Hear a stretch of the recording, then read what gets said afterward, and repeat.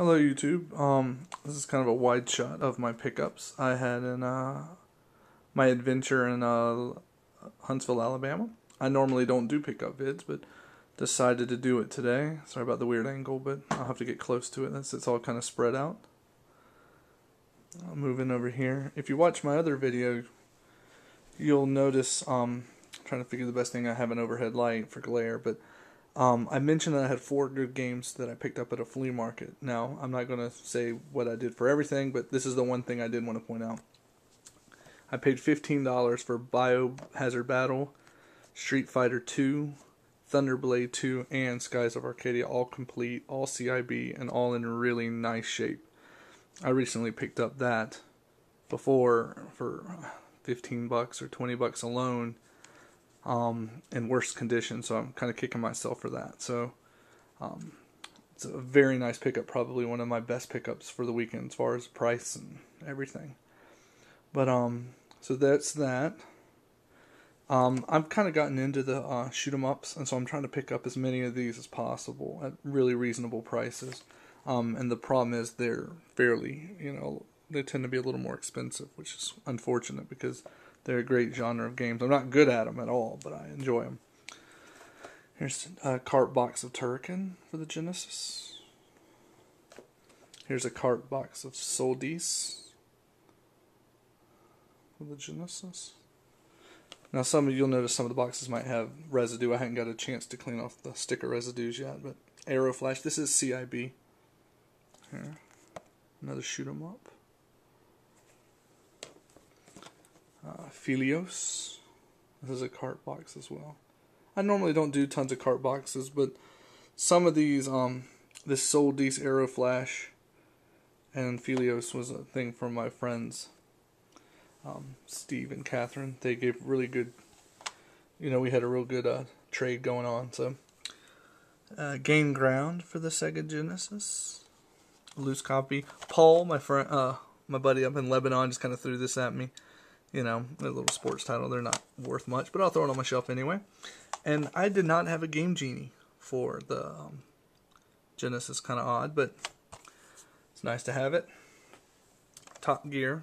I loved the first one on the Super Nintendo, and so this is the sequel, and I think there's a third one, like 2000 or something. This is a play copy. I mean, it's a little. You can swap out Super Nintendo backs, but this is nothing more to kind of play, so condition didn't bother me as much. Coming over here, here's 4 loose copies of TurboGrafx 16 games, Double Dungeons, Kadash, all these in great shape, mind you, Aereo Blasters, and lastly, Sonic Spike.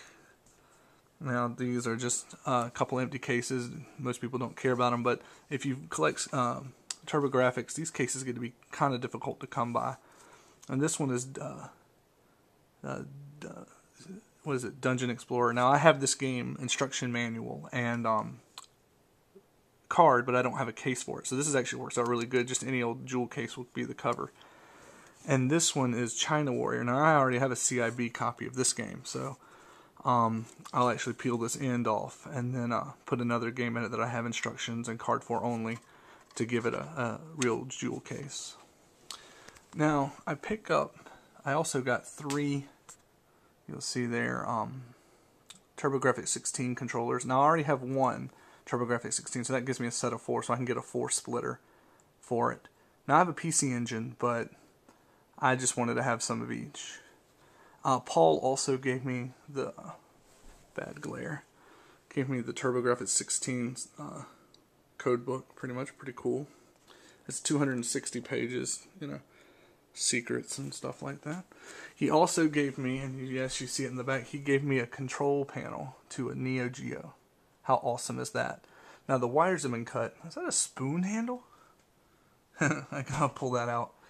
But, yeah, the wires are cut, and if you kind of look in the back, I don't know if the light's good enough, but you can kind of see where they removed it. They just literally clipped it instead of unplugging the stuff, which is a little annoying, but, Paul is so nice just to give it to me. He knew I was considering getting an arcade cabinet of it, I guess for extra parts or to replace it or to see if I can even turn it into a, a hand unit for a different system. But that's awesome. Coming over here, Exodus, the Unlimited for the Game Boy. One of the few unlimited titles for that system. Let's come back over here. Sorry, I dropped the game, didn't want to step on it. There's Croc. Now, here's the greatest hits. Now, if you watch my PlayStation video, I don't know where I get these greatest hits, but for these two are to play. There's Croc 2. I like platforming games, so I just didn't care about it being greatest hits. Now, I'm also trying to complete my 64 set, so you can see where I've picked up different titles. Some of them more popular and better than others. Knife Edge, Tonic Trouble. Well, I better start at the top then. The Rally Challenge 2000, Dr. Mario, Paperboy, Duke Nukem 0 Hour, Tonic Trouble, Knife Edge, Buck Bumble and Rampage World Tour, Space Invaders and Bomberman 64, and MRC and RR64.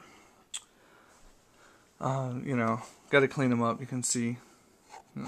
That's nothing, a little Goo Gone will take that right off pretty easy. But I have a Saturn, and I did pick up 3 games for it: Sonic Blast, 3D Blast, Virtua Fighter 2, and Sega Sports. Now, I'd like to get some of the more popular, cheaper titles for the system, CIB in decent shape. Around these parts, it's very difficult to find Saturn games at a reasonably priced. You find them occasionally, but they're generally a lot higher price than they're really worth. So finding them is kind of difficult. I did pick up 2 Sega CD games. The Sonic CD, which I've wanted for a long, long time. And I finally have a CIB copy of it. It's not rare by any means, but it's amazing. Sometimes the most common titles kind of elude you. But yeah, that's awesome. And again, another shoot 'em up. Now I believe the Alistay series is part of the Musha, Alistay. There's a whole group of them. So, and last but not least, I got my Double Dragon 2. This is a cart box. Now I'm trying to get the CIB games of NES games that I had as a child. Well, I say just me. Actually, truthfully, this is one my brother requested when we were kids. But any of the ones I grew up playing, I guess, in our household that we had. My sisters got Anticipation, so I ended up picking that one up for myself. But I actually have the instruction manual of the one I had when we were kids, so I'm going to put that in here and complete it. So yeah, it was like $5, so I thought that was pretty decent. And I'm trying to complete my my unlicensed NES set. Now, someone asked me, PM'd me or posted, what unlicensed games do you have? Before this, I was 19 unlicensed titles away, and then the Aladdin carts from having a complete licensed and unlicensed NES set. With this makes it 13, because there's 6 here, and the Aladdin carts. And I do not count Myriad or NWC. Myriad to me is nothing more than a label swap. Label variant. They didn't change the startup screen or anything, so I don't count it. Like I don't count the yellow Metroid, which I do have, but I don't count it towards the set. And NWC is nothing but a playable trophy. So that being said, I got Solitaire, and this one's a little more. Yes, that is not the camera. It's faded there a little bit and marked up on the label, but the price was incredibly good for it.